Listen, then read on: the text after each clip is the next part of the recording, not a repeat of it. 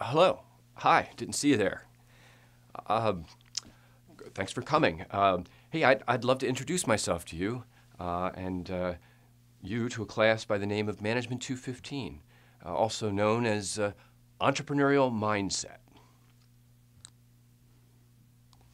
Whether it is nobler in the mind to suffer the slings and arrows of outrageous fortune, or to take arms against a sea of troubles, and by opposing, end them. Therein is the question. To E or not to E. The term entrepreneurial mindset, of course, can be applied to many different situations, such as social entrepreneurship, intrapreneurship, creative problem solving. Opportunity recognition, just to name a few.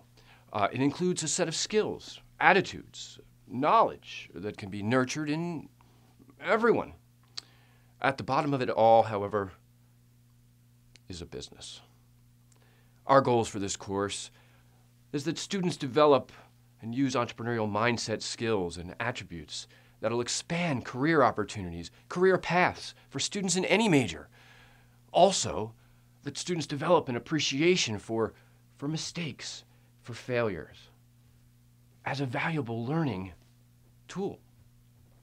Our class will be using a book by the name of Enterprising Nonprofits, a terrific book that covers the aspects of starting a business from the beginning straight through to an exit. The entrepreneurial mindset, or orientation, as it might be called, is one that sees opportunity. It sees both demand side and supply side opportunities and realizes the skills, the knowledge, the developmental processes in order to execute. I hope you'll enjoy this wonderful class, and the syllabus, of course, is attached. Thank you so very much.